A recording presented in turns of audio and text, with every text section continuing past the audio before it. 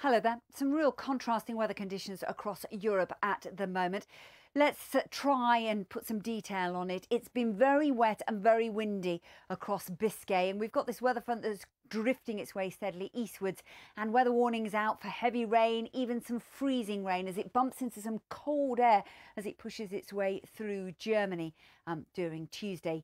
By contrast, we've got some bitterly cold air across Scandinavia and Russia still, and then down through the Mediterranean. Despite a few scattered showers, things are largely fine and quiet. So we're looking at high teens perhaps towards the Greek Isles with some showers here. Good deal of dry weather generally through the western Mediterranean. There's that wet and windy weather pushing its way into Portugal, across Biscay, through France and into Germany. And there's the cold air across Scandinavia, bitterly cold air, particularly the further north you go as well. So that's the story through Tuesday. Into Wednesday, we've still got some heavy rain to clear away through Germany and push its way into Poland. The Mediterranean stays fine and settled. Let's see if that's going to continue as we go through the week. Well, the city forecasts show an improving picture. Certainly for London and Paris, a little bit drier but colder by the end of the week and into the weekend. Now, across much of Eastern Europe, it stays cold across Moscow, as you can see quite clearly, with temperatures struggling to climb above freezing. Hello there. A cold plunge of air descending all the way out of Canada is going to play a significant part in the weather story across North America over the next few days. That cold air is going to push as far south as Florida as well. It's going to have an impact across that eastern seaboard because we'll see some significant snow. Very windy as well, blizzard-like conditions. New York City could see 2 feet of snow before that storm clears through during Monday night and into Tuesday. Behind it, quite a story across the Rockies.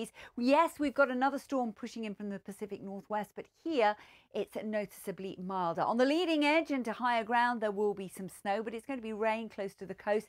That pushes its way into parts of California as well as we go through the week. So eventually we will start to see some rain moving towards San Francisco. Here's our city forecast then over the next few days. Yes, some rain to come on Tuesday, but a quick improvement as we move into Wednesday.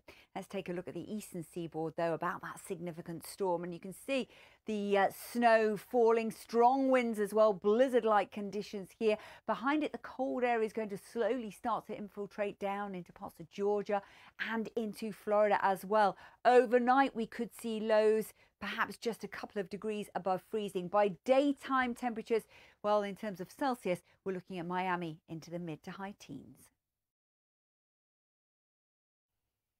Hello there. Let's take a look at the forecast for South Asia before moving on to Central Asia. It's the usual suspects at this time of year, with fog in the northeast, which could be pretty dense and slow to clear away. Also, there'll be some snow showers across the Himalayas. At the same time, we've got monsoon showers affecting Sri Lanka. That's going to be the story for the next few days. Some of those showers really quite intense indeed. There will be a few snow showers as well up into the far northwest towards Jammu and Kashmir. Not expected to be too significant, but it's worth bearing in mind. Now let's take a look at Central Asia in a little more detail, and it's all about the cold really that's sitting in Kazakhstan, where those temperatures are going to be way below freezing as a daytime maximum. There will be a few isolated showers close towards the Afghanistan-Pakistan area, not amounting to too much. As I say, there'll be some snow showers across the Himalayas as well. Now moving its way down through India, a good deal of fine dry weather. There are those sharp showers I was talking about into Sri Lanka,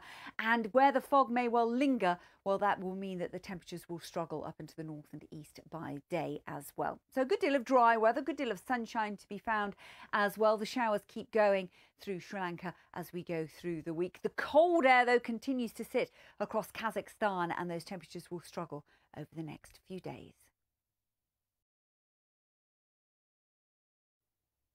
Hello there. Plenty to talk about in Africa at the moment. Let's start off with a satellite picture where it's just picking up a little bit of cloud moving towards Egypt. We could have a few thundery downpours across the north coast there, some extreme heat in Egypt at the moment. Some shower cloud as well, and we've seen some intense rainfall across the northeast of South Africa into Botswana, parts of Zimbabwe and also into Mozambique, and those showers are going to continue over the next few days. At the same time, we've got some warmth across the far north of Africa, and that's having an impact on the temperatures as well. I'll come back to that in just a moment. Cape Town will stay dry, settled and sunny. By contrast, Johannesburg, it keeps the sharp showers going. But just take a look at Marrakesh. We're expecting those temperatures to be in the high 20s on Tuesday, way above the average for the time of year. And the temperatures ease off as we head towards the weekend. Across to the Middle East, where things are a little bit more straightforward, it's a relatively fine, settled story at the moment. A good deal of sunshine. Light winds across the Arabian Peninsula. We could see a little bit of fog, an issue first thing in the morning. We're not expecting it to cause too many problems, but it's worth pointing out. Let's take a look at the city forecast, see if there's any major changes. Fine, settled and sunny for many, with temperatures peaking in the high 20s, low 30s. Take care. Hello there. Nothing particularly unusual with the weather set up across South America at the moment. If we take a look at the satellite picture, you can see there's a weather front across the far south. We've also got this trailing weather front down through southern Brazil, northern Argentina and parts of Paraguay, and that's going to bring some rain. It will gradually drift its way steadily northwards over the next couple of days. And then we've got our seasonal rains close to the Amazon basin as well. Some of these fairly enhanced across parts of Venezuela and Colombia and parts of northern Peru as well. Also into western areas of Brazil. So there will be some showers moving their way through southern Brazil, and particularly through northern Argentina on Monday and into parts of Paraguay. We will see a few scattered showers as well into northern Chile, wet and windier conditions down to the far south as that weather front sweeps its way through. So this is the city forecast then. The rain moves out of northern Argentina up towards Rio de Janeiro over the next few days, but still those temperatures into the low 30s. As for Mexico, a few scattered showers here, but not really amounting to too much. The same for Central America. We've got a weak weather front just draping its way through Cuba, and that could have an impact on the temperatures over the next few days, but they will quickly recover as we go through the week. And there's a good deal of sunshine to be found across much of the Caribbean. So you can see in Havana, we'll see those temperatures down into the low 20s, but quickly recovering by Saturday. Hello there. A forecast for Australia and New Zealand coming up shortly, and plenty to talk about there at the moment. But first of all, let's take a look at what's happening across Asia. Satellite picture is picking up some pretty intense shower clouds across Indonesia and the southern Philippines at the moment. But the real talking point is unusual warmth across China.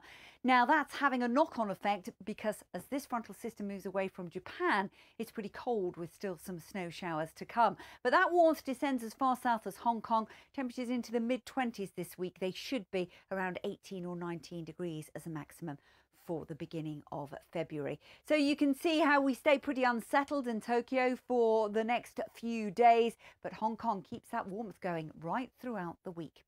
Now for Australia, we've got a storm that's moving just off the coast of northwest Australia. That could be named as Marianne before it eases away. We've got a storm as well affecting Vanuatu and New Caledonia. Fairly active weather front moving away from the eastern seaboard, and then behind a trail of sharp and thundery downpours to follow. That weather front may well just start to encroach towards the South Island of New Zealand as well as we go through the middle part of the week. So we'll need to keep an eye on that. So plenty to talk about. There'll be more details on our 5-day city forecast, but just take a look. Exmouth across that northwest coast of Australia stays pretty unsettled.